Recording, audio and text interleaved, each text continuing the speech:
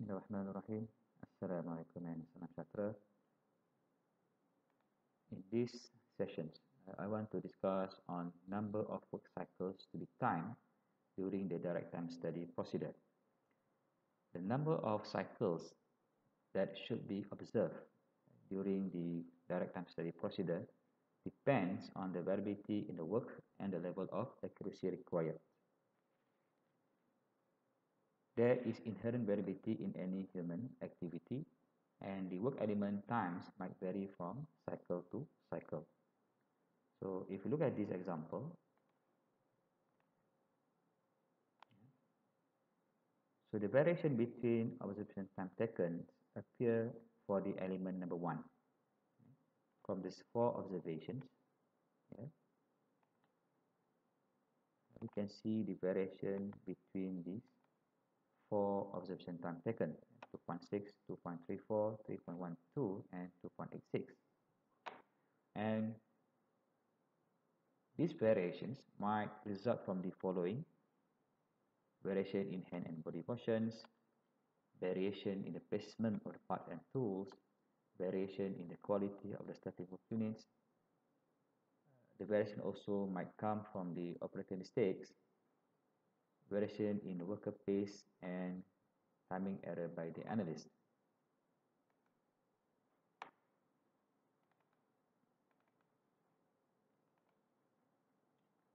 Since time study is essentially a sampling technique in which the value of the time required for the job is based on the observed time for a sample of observations, it is possible using statistical techniques to estimate the number of observations required under specific conditions.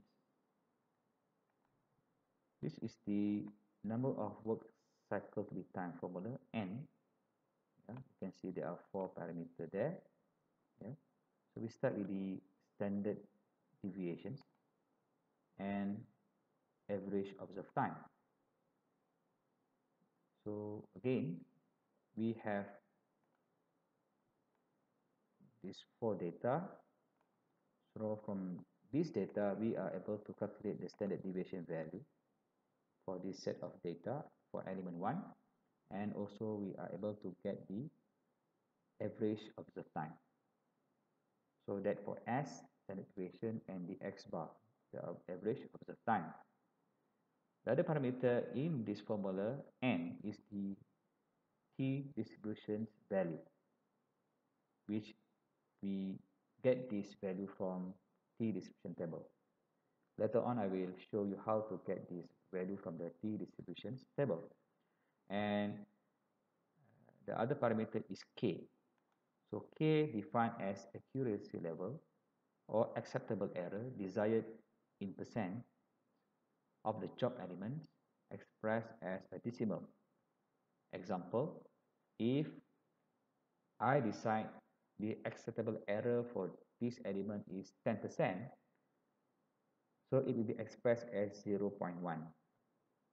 If I decide the acceptable error for this element is 5%, it will be expressed as 0.05. So how to apply this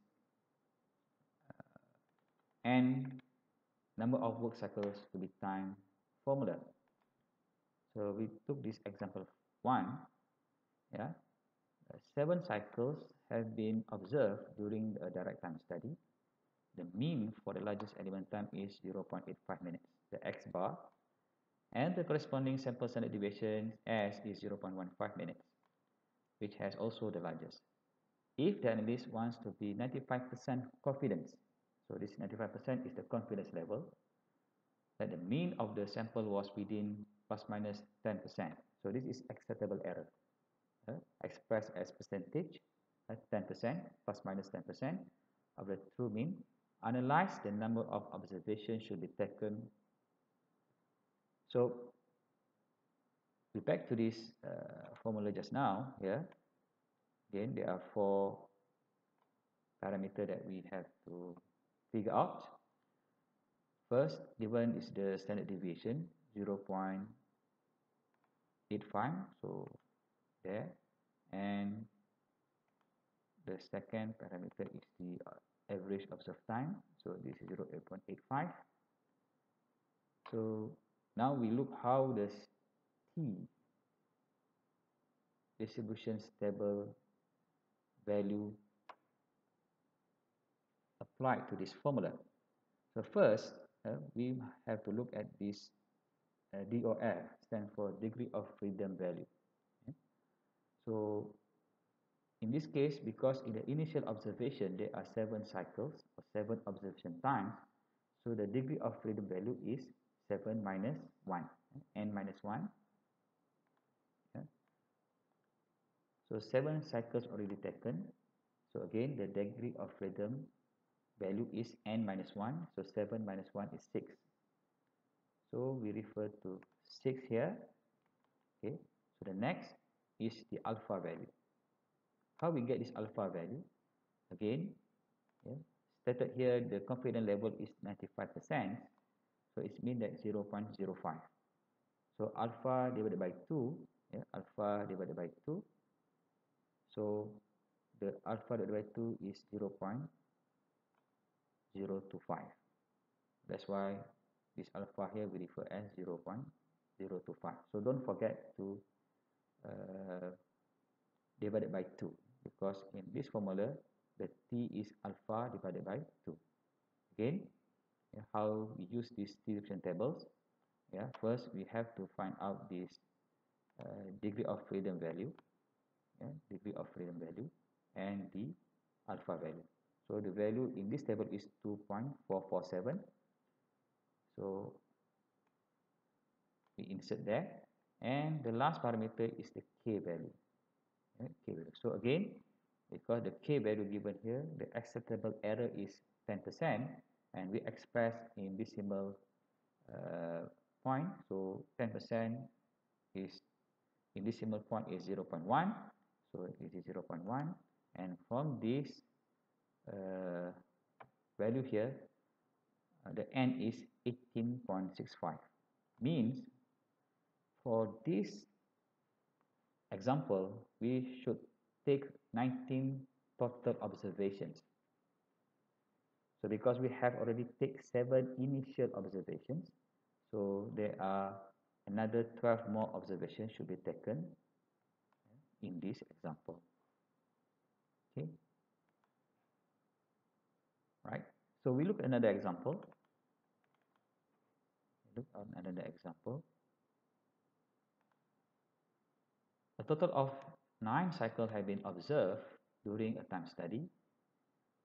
The mean, the x bar is 0.80 minutes, and the standard deviation is 0.15 minutes. Okay.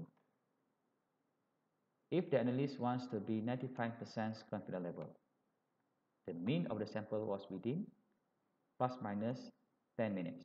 So if in the previous example, example 1, the k value given in percentage, but now the k given in time units. So here we have 2 different scenarios.